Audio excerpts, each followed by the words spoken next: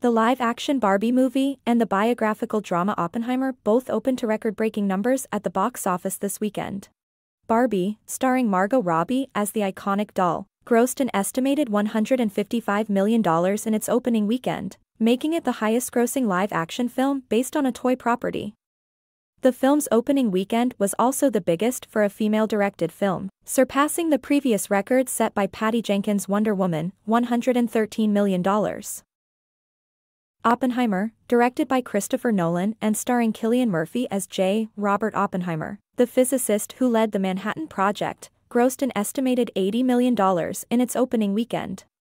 The film's opening weekend was well above expectations, which had been in the $50 to $60 million range. The success of Barbie and Oppenheimer is a sign that audiences are eager to return to the theaters for big-budget, event films. Both films received positive reviews from critics, and they offer something for a wide range of audiences. Barbie is a fun and family-friendly film, while Oppenheimer is a more serious and thought-provoking film. The success of these two films is also a victory for Warner Bros., which has struggled at the box office in recent years. Barbie and Oppenheimer are the first two films from Warner Bros. To gross over $100 million since 2019.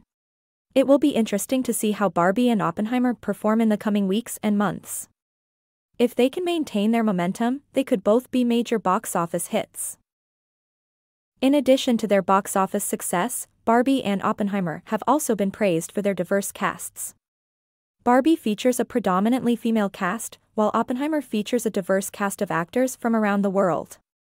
These films are helping to break down barriers and show that audiences are eager to see more diverse representation on screen. The success of Barbie and Oppenheimer is a sign of good things to come for the box office. These films show that audiences are hungry for big-budget, event films that offer something for everyone. With more films like these on the horizon, the box office is poised for a comeback.